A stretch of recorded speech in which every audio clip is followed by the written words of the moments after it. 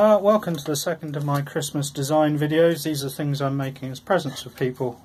You might like to make them yourself and give them away to people who like electronics or flashing lights in your household. This is number 2.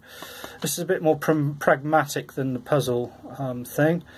This is basically designed for people who are into electronics or want to get into electronics. It's just a little tool that holds your electronics kit together. So for instance, here I've got my Raspberry Pi 4, Arduino Mega, and some components here for driving servo motors that I put together. I'll just do a quick squiz so you can see what it does. There you can go, see there's that turning when I turn the pot, and this one's connected to the one in the other leg.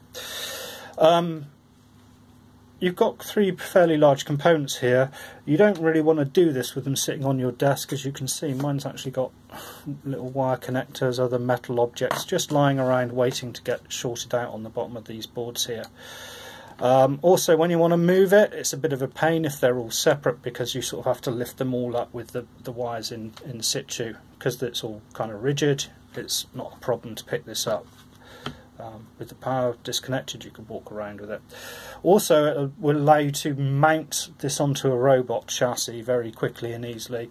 What I've done is I've provided 3 large countersunk holes around the perimeter here, which you can either use to screw it down to a wooden desk, a wooden panel or something, so it's like more secure, or use them as mounting holes for putting it onto a robot chassis, so it just plonks down on top.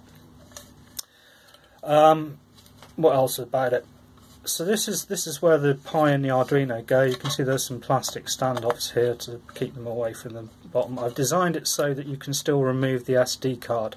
I've seen things like this on Amazon, which is kind of what inspired me, but they're a bit too small, so once you've got the SD card in and the Pi screwed down, it's actually not possible to remove it again. Also, this section here in the models I've seen is not wide enough to support the Raspberry Pi 4, which has got more connectors along here that stick out through this hole. These little standoffs, at the moment, they're not threaded. I'm not going to thread directly into them because that would damage the plastic, and if you want to take them out again, you're probably not going to get a very good bite on the screws later on. What I am going to use are these little brass inserts. As you can see, I've got 2 of them there on a bolt and a bit of fluff as well.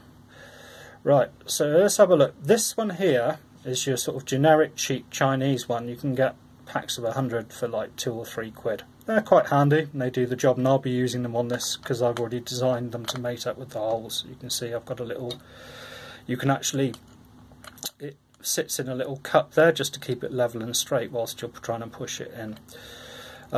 The way you use these is you heat up your soldering iron, stick them on the end of the soldering iron, give them 20 seconds and then push them in very carefully, very straightly into the holes. Now these Chinese ones, they're okay, they do the job, and I've got quite a few of them. I'm still going to use them up. You'll notice that the knurling is parallel with the body of the sleeve. This means that when you've actually got it in place and a screw in it, it doesn't resist being pulled out very well because the knurls are running parallel to the body. It certainly resists twisting forces, which is great, but if you want to stop stuff from being pulled off, then maybe they're not so good. They're also big comparatively, and on a lot of the ones I've got, the holes aren't actually straight, or the threads are a bit screwed up, so they've got quality manufacturing issues. Later on, I'm going to start using these ones here, this little one closer to the head. It's got 45-degree twist on the knurling, and these are made in Germany. As you can see, it's much smaller, they're much more precise, and because you've got this 45-degree knurling, this actually gives you resistance to not only twisting forces from the screw but the pulling forces of the attachment. So these are going to probably last a bit longer, and they're also going to be neater because they're so much smaller than the Chinese ones. But these are really useful generally, these little chaps. If you ever want to thread in, get yourself a bag of 3mm ones of these is probably the best size. I find 3mm suits most things, like the holes in the circuit boards, and it's strong enough for structurally building stuff. So I would get into that. If you're soldering stuff up already, you've got all the tools that you need to insert these into a PLA print or even higher temperature. Typical soldering iron temperature is about 300, to like 350 degrees centigrade, more than enough to push stuff into some of this plastic. So anyway, I hope you like that, and I hope who's going to get this is going to like it too. Thanks very much for watching.